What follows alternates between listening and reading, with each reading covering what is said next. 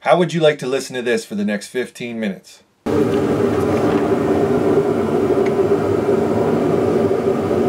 Now what's 15 minutes to you is like 5 hours to me. So I'm taking most of the original audio out of this video and just talking over it because I'm not listening to that shit for the next couple hours. I also want to go over one thing real quick. Despite my best efforts to make it so that my titles are very specific to the vehicles I'm working on, sometimes these videos show up in a search not related to it. There's nothing I can do about it. So I'm just going to give you a heads up. If you look at the wire coming off the negative battery terminal on your Tahoe or Silverado, and you see something like this little plastic thing right here on this Trailblazer, you see that wrapped around the negative battery wire, this video doesn't apply to you. I don't want to waste your time. The way that the charging system works in those trucks is a little bit different. So, sorry that you were deceived and you found this video even though it doesn't apply to you. Give me a thumbs down and get the fuck out of here. Now, as you may have seen on social media, I had a problem last month with the alternator in my Tahoe, and I was kind of bummed out that I couldn't actually show the formal diagnostic procedure for it. But a couple days later, I get a call. My buddy's got a Silverado, had the exact same problem, so I went out here and filmed it. Alright, what's up guys? Got a 2003 Silverado. Y'all have seen this truck before. So for our formal diagnosis on the charging system in this Silverado, we're going to start at the battery. I'm going to go ahead and hook one lead of my meter up to the negative battery terminal, the other lead over on here onto the positive terminal. I'm going to set my meter to DC volts, and when it's all said and done, this is what we got. We've got the red lead of the meter hooked up to the positive battery terminal. We've got the black lead, which in my case is a blue lead of the meter, hooked up to the negative battery terminal. The meter's set to DC volts and the engine is off. We're sitting at like 12.2 volts, so that's like our starting point. Now we're going to set up our same test here at the alternator. So we've got the alternator B plus stud, and we've got the alternator case ground. And in this picture you can kind of see the G and D there below the blue arrowhead. Red lead of the meter to the alternator B plus stud, the other lead of the meter to the alternator case ground. Go ahead and start the truck up.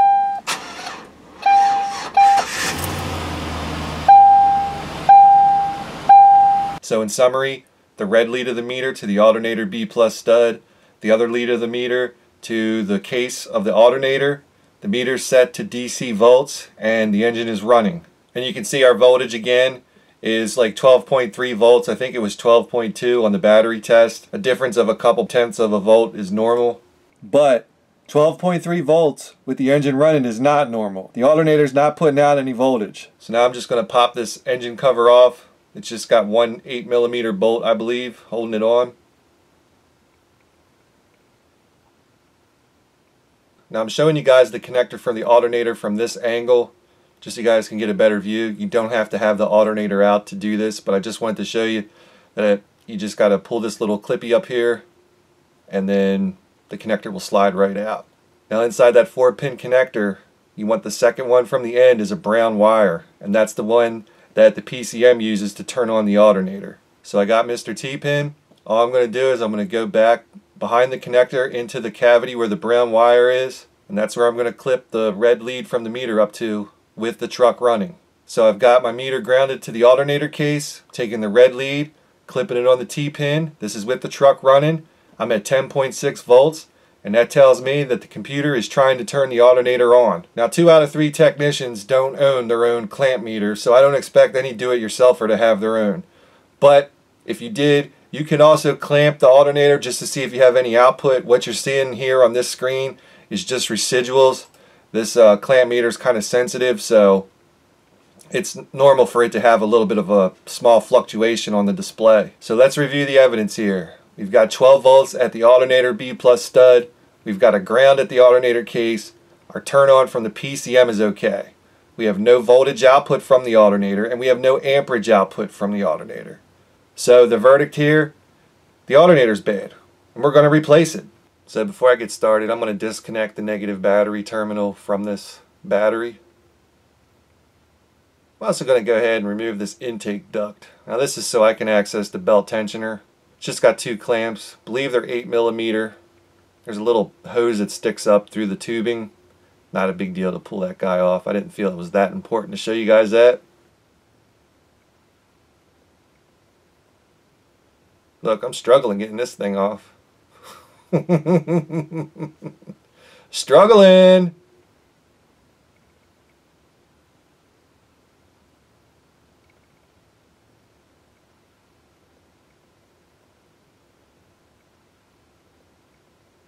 Now before you take a belt off of anything that has multiple pulleys on it, it's always a good idea to draw a little sketch. You guys have seen this before on this channel. In this case, the sticker's still intact that shows us the belt routing, so I didn't draw a picture, and I'm not going to lie and say that I did. I really didn't. Here's a good look at the bolt I'm actually going to grab right here on the tensioner pulley itself. Got Mr. 15 millimeter. Go ahead and push this guy clockwise. That's going to relieve the tension on the belt. And I can just go ahead and slip it off the alternator right here. And then carefully ratchet the tensioner back. You don't want that guy to snap back. Could fuck it up. This is probably one of the easiest alternators to do. Got like two 15 millimeter bolts that hold it in. And that's pretty much it. So I'm just going to go ahead and get these guys out of here.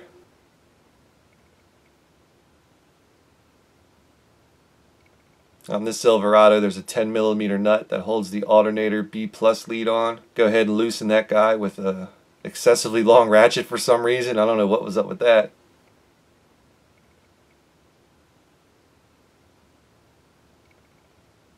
Also going to take Mr. Pry Bar here, give me a little bit of assistance to get this guy out of this bracket.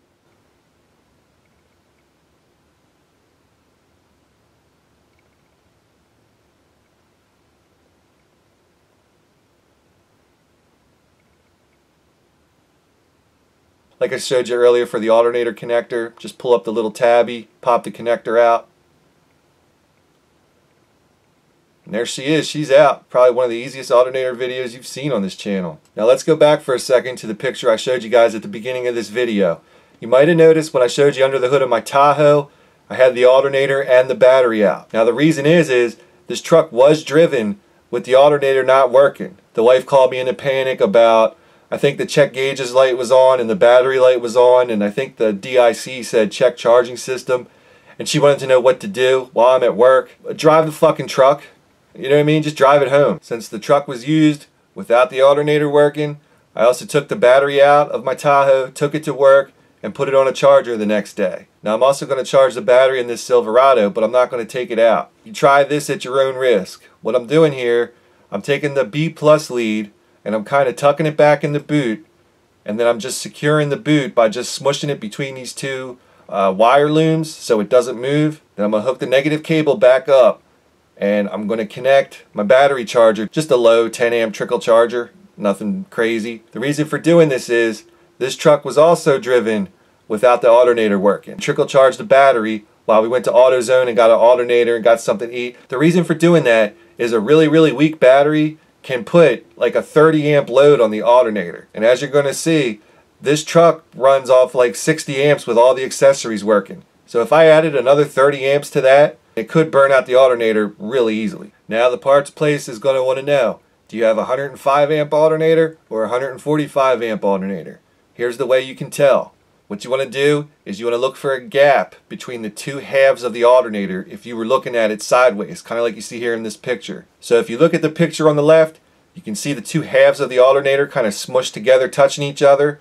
That's the 105 amp. The alternator on the right, where the two halves are coming together, there's a gap. And if you look real carefully, you can see like some of the bolts that go through the back half of the case into the front half of the case. If it has that gap right there, it's the 145 amp alternator. As far as interchangeability, I don't know if it would work, but I can tell you this.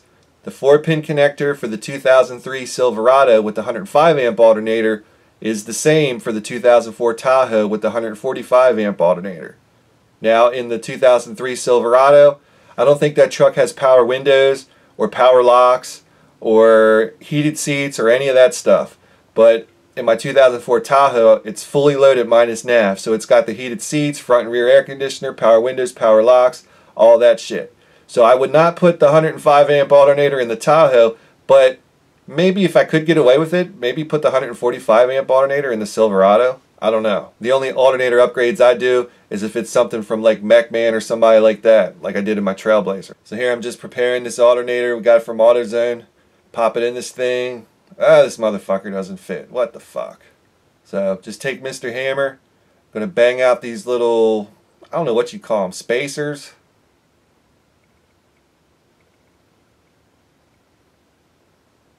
Same thing here. Bang Mr. Spacer into the bracket. Now when I did this in my Tahoe, for some reason I couldn't get a good angle on one of those little spacer thingies, so I had to take a striking pry bar and kind of strike the pry bar to push that little thingy back in. Now with those thingies pushed in, this alternator fits right down in there. I'm just going to go ahead, put the two big bolts back in it.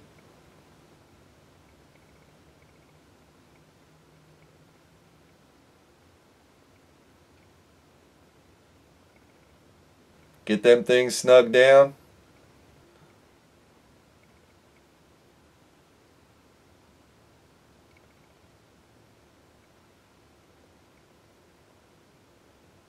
I'm going to go ahead, put the B+ lead back onto the alternator.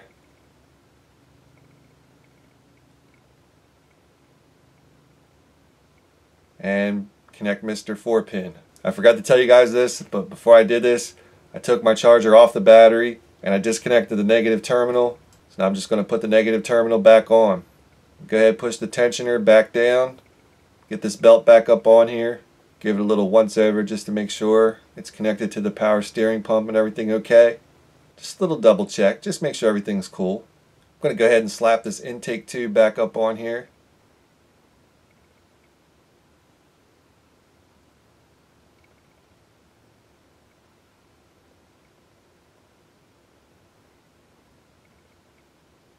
I don't know if it's because it's cold or what. She doesn't want to go back on there. I'm just going to take the engine oil dipstick out of here and wipe the oil off the end of it. And I'm going to use that oil around the intake tube. It's going to make putting it back on a little bit easier. You know, sometimes when you make a little house call, you don't have everything you need with you. And sometimes you got to improvise just like that. It doesn't matter if it's used motor oil. All I'm doing is trying to get a rubber fucking tube to slip over a metal throttle body. Adapt and overcome, or something like that. Go ahead and snug back down the clamps for the intake tube. Go ahead and put this engine cover back on.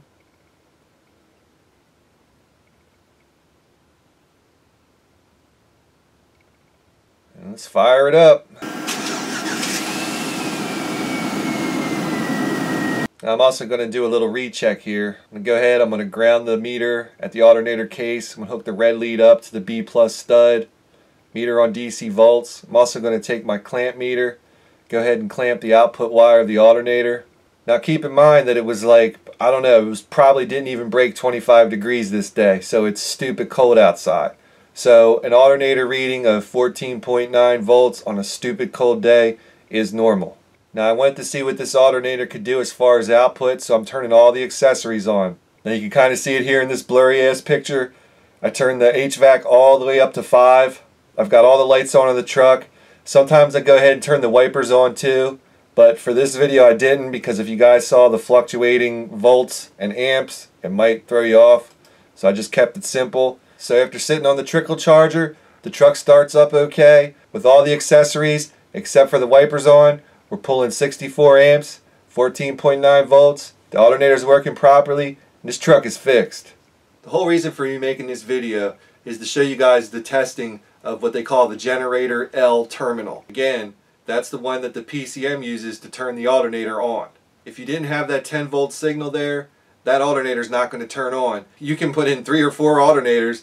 It doesn't matter what you do, it's not going to turn on without that wire. If you don't believe me, you can go out to your 03 or 04 Silverado or Tahoe right now, unplug that 4-pin connector, and tell me how good your alternator's working. Go ahead, try it. If I didn't have 10 volts at that generator L terminal wire, I wouldn't have put an alternator in. I would have proceeded with the diagnostics, which pretty much would have been doing a continuity test from the PCM to that wire right there, or it could even be trying to turn on the wire with the scan tool. Maybe I've got a bad driver in the PCM. What I'm getting at here is if I didn't have 10 volts in the 4-pin connector's brown wire, I'm not putting an alternator on this truck. That's the whole point I'm trying to make here. It doesn't matter if it's my own fucking Tahoe or a customer's fucking Tahoe.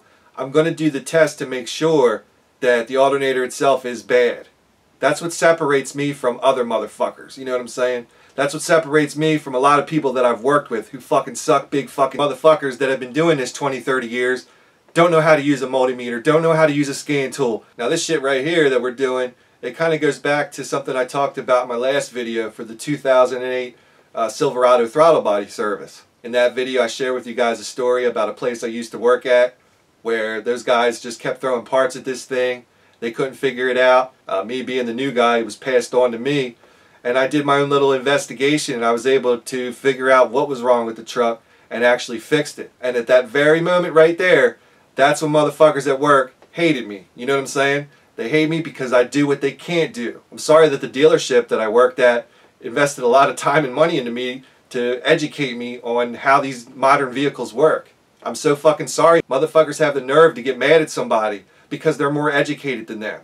What the fuck is wrong with that picture? Here you guys had an opportunity to learn shit from a motherfucker that's been doing this for 23 years and get paid for it at the same time, and you'd rather get mad. Oh, that motherfucker thinks he's so good. I don't think I'm so good. I'm experienced and I'm educated. You motherfuckers are stupid and broke, you know what I'm saying? That's why you motherfuckers don't even have a little cheap code reader, you know what I mean? I got my choice of top tier scan tools. The best part of getting in front of this camera and making fun of you guys is getting paid to do it, you know what I'm saying? Go ahead, make fun of my Snap-on toolbox. Oh, how they're overpriced and all this stuff. You'll never be able to afford one. Like this motherfucking clown right here throwing shit up on Facebook. Let's fill it with tools. It's not yours. What the fuck you mean let's fill it with tools? You're gonna fill a toolbox that's not yours full of tools that's not yours. That's worse than this little motherfucker who wanted to be like me so bad he had to go out and get a little service cart for work, you know what I'm saying? And then the motherfucker's dipping out on his $10 a week payment, you know what I'm saying? Motherfuckers talking about how much money they're making on the side, coming in on Monday morning, bumming cigarettes. Yeah, you're making all money on the side, motherfucker. In your fantasy world. Well, I think that about wraps it up for today's video. In this video, we've learned a lot about the way that the alternator works in this era of Silverado and Tahoe. We know that we need a signal from the PCM to turn the alternator on, and that this signal wire should definitely be tested before condemning the alternator. You don't want to be the guy that says, well, if the alternator ain't charging, it needs an alternator, and then you put in the alternator and it doesn't fix it. You don't want to be that guy. Well, maybe you do want to be that guy. I hope you don't want to be that guy, and that's why you're watching these videos. So anyway, if you like what you see, subscribe. If you don't like it, well, go kick rocks. Like it, don't like it, doesn't really matter. There's more coming. Stay tuned.